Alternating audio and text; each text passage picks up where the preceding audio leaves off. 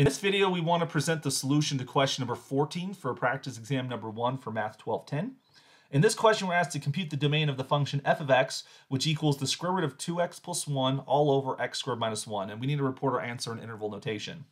Well, when it comes to these functions, when we're trying to find the domain convention tells us that we're going to accept, unless told otherwise, which we weren't, we're going to accept all real numbers which make the expression into a well-defined real number. And there's basically three problems we have to look for. We have to look for taking square roots of negatives. There is a square root in our function, so we do have to watch out for that. We need to look out for division by 0, which there is a denominator here, so we need to watch out for that. We also need to look out for logs of 0 or logs of a negative. There's no logarithms in this function, so we don't have to worry about that one so much. But we have to worry about taking the square root of a negative and dividing by 0.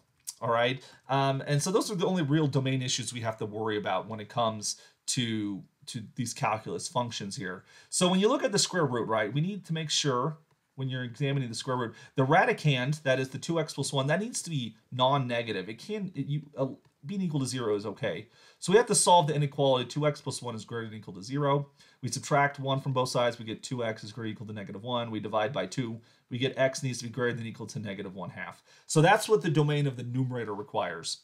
But we also have to make sure the denominator never goes to 0. So when we solve the equation x squared minus 1 equals 0, we get x squared equals 1. We take the square root and see x equals plus or minus 1. These are actually forbidden values. X should not equal these.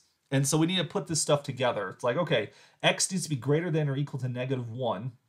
Excuse me, greater than or equal to -1/2. -1 is less than that. But also not equal to plus or minus 1. So when you put those together, when you look at the intersection of these domains, we're going to get -1/2 to 1 union 1 to infinity. This would be the domain of our function. We can only accept things greater than -1/2. So we get this. We have to intersect that with the domain here. The domain here was -infinity to -1 union -1 to 1 union 1 to infinity.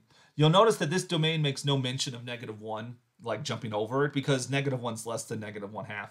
And so this one already told us we weren't ever going to be close to -1 in the domain.